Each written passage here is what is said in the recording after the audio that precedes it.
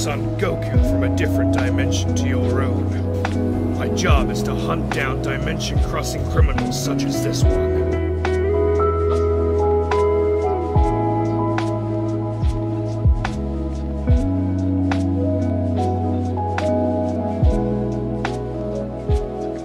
What's cracking? What's going on, gang? What's the deal? It's everybody's favorite Unk, and today we got some monkey shit.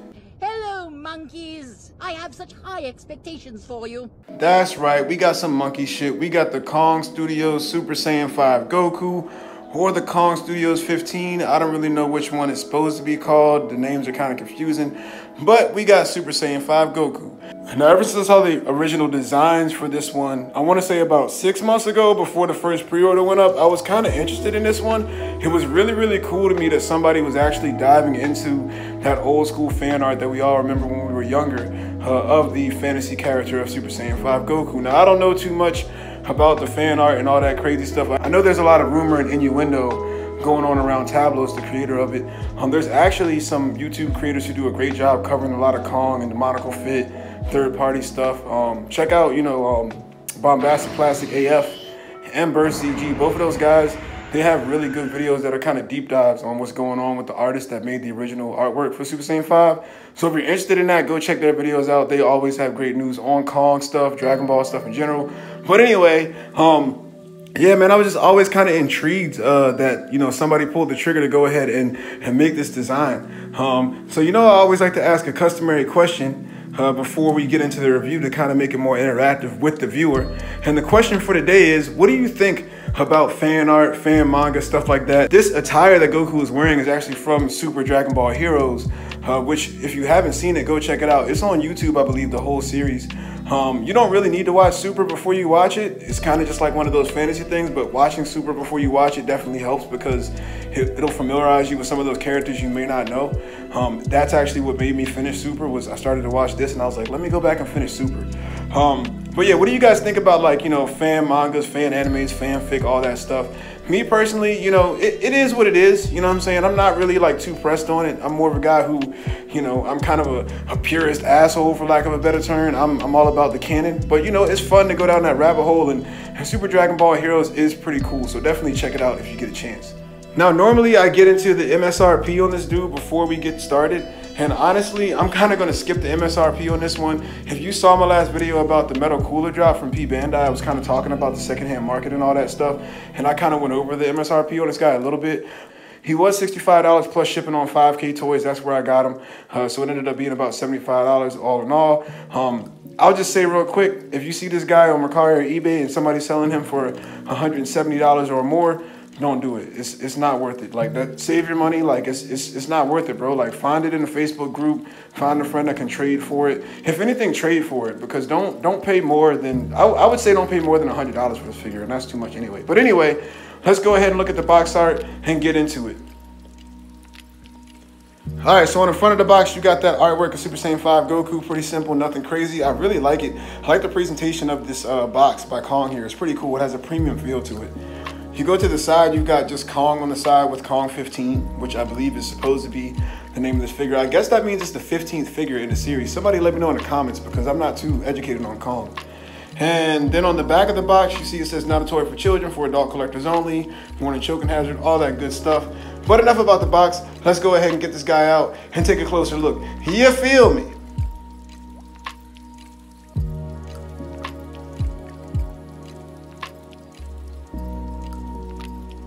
Alright guys, now this is my first Kong figure, and fresh out the box, man, this dude looks awesome. But I will tell you, all the horror stories are true. Everything I had heard about the hair being extremely heavy is true. Right out the box, you can tell. And the hair is really sharp as well. But I will say, the aesthetic on this dude looks awesome. The typography on the faces is really good. I love the red eyes on it.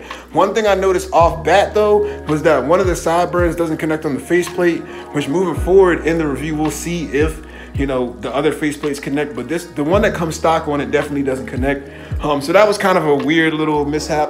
But kind of the type of thing I expect with a third-party company. The skirt piece is really, really cool. The sculpt is awesome. I believe this is a completely different sculpt from the Super Saiyan 4 Goku upper torso. So that's awesome. I like that they use their own sculpt. I really like how they have like, you know, there's like the battle damage on the pants, like the rips. And there's one part where you can see the fur on his leg through the rips. And it even has like the little texture of the fur on it, and that looks really cool. That's awesome. I love that attention to detail, but it's kind of puzzling to me that it's only in one spot on his pants. Like, I wish that they would have, you know, went the extra mile and kind of put that in the other holes on his pants. But I do appreciate the fact that they did pay attention to that little detail. You know, everything is sculpted pretty well. It looks really good. I was already expecting him to look really good. That's the main reason I bought him, was because he looked good. I will say, man, the main event of this product to me, you know what I'm saying, the thing that we all came for was the hair. The hair looks amazing. Even though it's heavy, the shading is awesome. I love it, man. The fur has that shading on it as well. Like, this thing is painted up so awesome. Like, every little detail about the aesthetic on this thing is on point. He's even got his little bag of sensu beans or whatever that is in his waist belt. This thing looks really, really cool, man. And I really like this design, like the bottom part at least, for the Xeno Goku from Super Dragon Ball Heroes. I think that's really cool. And that's actually what drew me to continuing to watch the fan anime, because I thought the character designs were cool, and having other Super Saiyan 4s, you know, come fight Goku and Vegeta. But anyway, go watch it. But yeah, aesthetically, this guy looks great. All right, now getting into accessories, man, you get a pretty good spread. It's honestly pretty much the same spread that you get with Super Saiyan 4 Goku, but you do get a massive amount of hands too.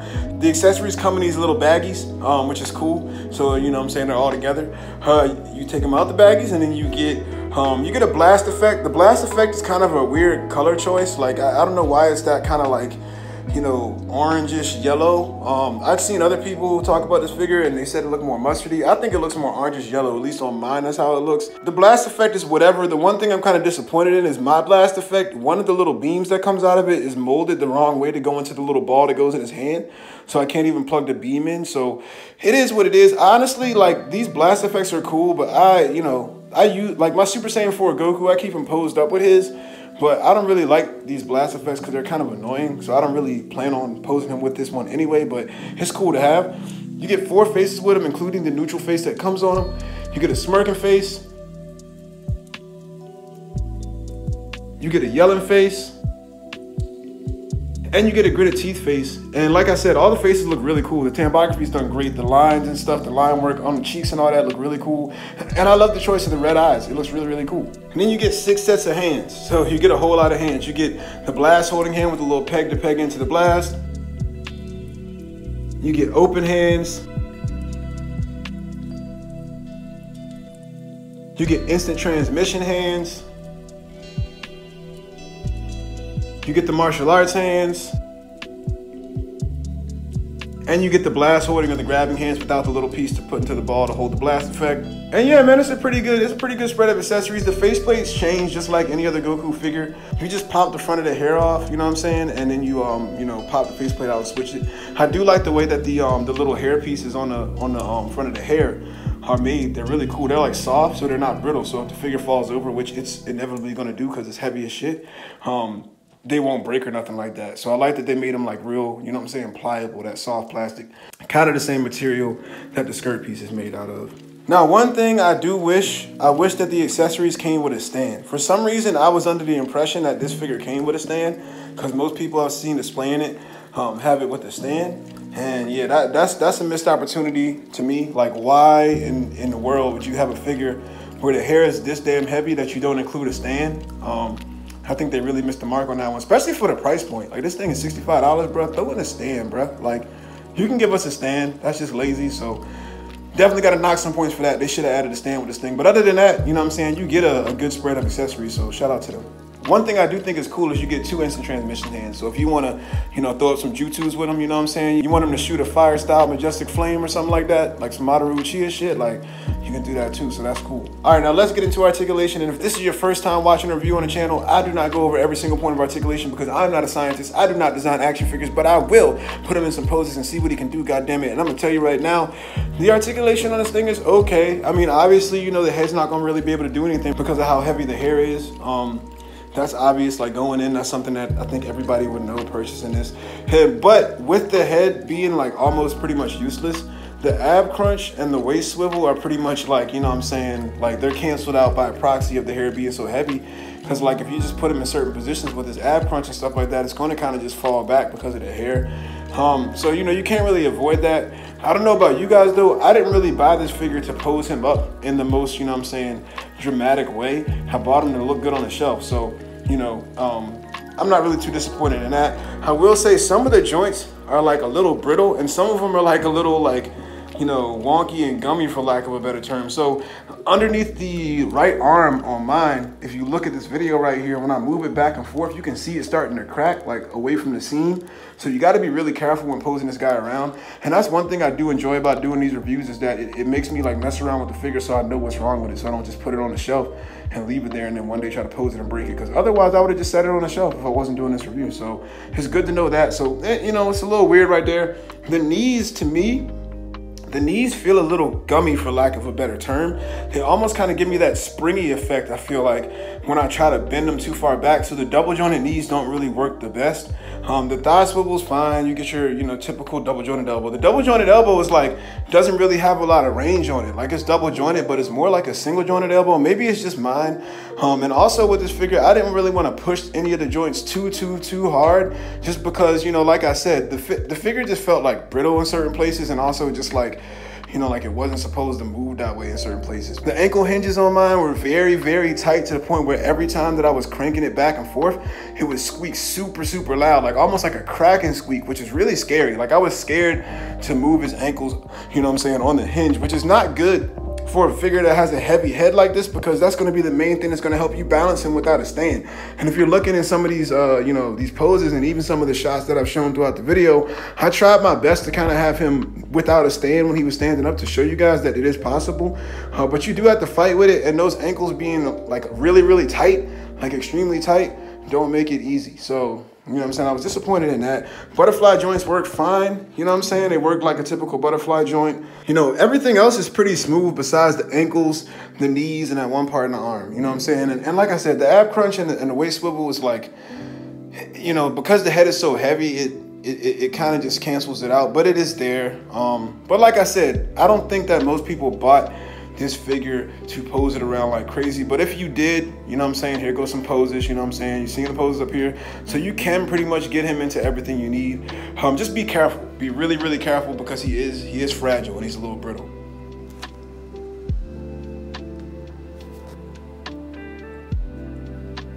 All right guys, forgive me if the audio sounds a little shitty on this part of the video. I normally do the size comparisons on the rotating stand, but as you probably know by now, and I've probably said it a million times in the review by now, his hair and, you know, the balancing act of getting him to stand up is just annoying enough on his own, so I didn't want to battle with that on the rotating stand. So I'm gonna do the size comparisons like this right here. Straight up live, raw footage. You got him against Super Saiyan 4 Goku from Figure Arts, and you also have him up against Gogeta Blue. And that hair makes him look a smidge taller, but I think he's about the same size, honestly. So he looks good up against both those guys, the two guys he was beating up on throughout most of this video. I'm gonna just kind of throw in some stuff I got laying around over here, because, you know, like I said, I'm doing this one live off the cuff. So we got Super Boo here as well, and wow, he's way out the frame. I'm gonna have to Super Boo. We'll do some other big characters. Got Nappa right there as well. And let's get a Dragon Star in here. Let's do Kid Boo since we got Super Boo right there. So that's how we scale to those guys. Looks pretty good. A demoniacal fit. We got the Bitter Awakening Vegeta right there as well. 7-inch scale for your fantasy battles. McFarlane Superman as well. Alright. We got Duke from the Duke and Ram Cycle pack for G.I. Joe Classified. Make sure my zoom is good. We'll do a Marvel Legend. We got Jigsaw. Walgreens exclusive Jigsaw right there. Looks good with some Hasbro stuff. You put in here. We got Figure Arts Triple H if he wants to stand up. Figure Arts Triple H. we'll do Classified Sergeant Slaughter. And you know what? You can't have a size comparison without this guy. Sorry if the audio is bad, guys. I'm taking way too long for this. This is gonna make this video way longer than I want it to be. Can't do a size comparison without your friendly neighborhood Spider-Man. So we'll just do, since this is the one I get my hands on the closest, take Triple H out of here because he's not really in scale. Got your Japanese Spider-Man. So yeah, those are some size comparisons with the Kong SSJ5 Goku for you right there. All right, final thoughts on my boy Super Saiyan 5 Goku. He looks damn good. Like, this thing looks so damn good. So if you were like me and you're buying this just to kind of have a very unique piece in your collection to display, and you're a big Dragon Ball Z, Dragon Ball fan, then this is a must-have. If you're primarily a Dragon Ball collector, this is a must-have. I recommend you get it, especially if you can get it for a good price, because the way that things are looking with the pricing on this guy, it's only gonna get worse. You know what I'm saying? Even though by my estimation, it's nowhere near worth even half the price that people are charging for it. But yeah, it just looks really, really good, man. It's a conversation piece, you know what I'm saying? If you have homies that are into Dragon Ball and they see this, they're gonna be like, oh, you got Super Saiyan 5? Let me see it. And you're gonna be like, yo, don't touch it because it's gonna fall over. You know what I'm saying? Like, so it's definitely gonna be an attention grabber. And for that alone, it gets, you know, a pretty good mark from me. But I will say, man, with this being Kong Studios and with them being a third-party company, which, you know, automatically makes them a smaller company, there's parts of this figure that feel too much like a bootleg. It feels too cheap for the price.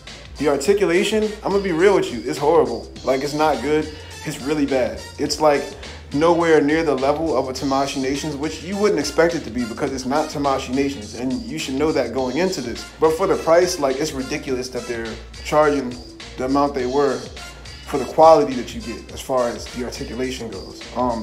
I'd even go out on a limb and say, you know, this is my first Kong figure, you know, and I'm definitely gonna try more, but I'd go out on a limb and say that, you know, the demoniacal fit figures that I own, you know, have way better articulation and space than this one, like way better. I wish it came with the stand, you know what I'm saying, as well, for the price. So, man, as much as I do love this figure because it looks so damn cool, and it's just gonna, it's gonna take your display to another level, man, I'm telling you. I'm gonna give him a number grade, and I'm gonna go ahead and give this guy a 7 out of 10. And that's a very generous 7 because the aesthetic on this thing is really carrying. Like, if it didn't look this good, if the paint job wasn't done so well, besides that one, you know, mishap with the sideburn, and yes, the other faceplates do have a crack where the sideburn is at too as well, then I wouldn't give him a 7. He probably, like, if he didn't look this good, he'd probably be a 5. But yo, he looks so damn good that it carries this guy through the finish line. So I'm gonna give Kong Studios, for their effort with the Super Saiyan 5 Goku, a 7 out of 10. But what do you guys think of this figure? If you have it, if you don't have it, are you planning on picking it up? I drop reviews all the time.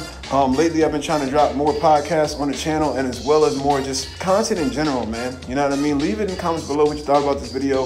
Leave it in the comments below what you want to see on the channel. Let me know where I fucked up at, if you disagree, if you do agree, you know what I'm saying? Like the video, subscribe to the channel, do all that good stuff. And until next time, peace.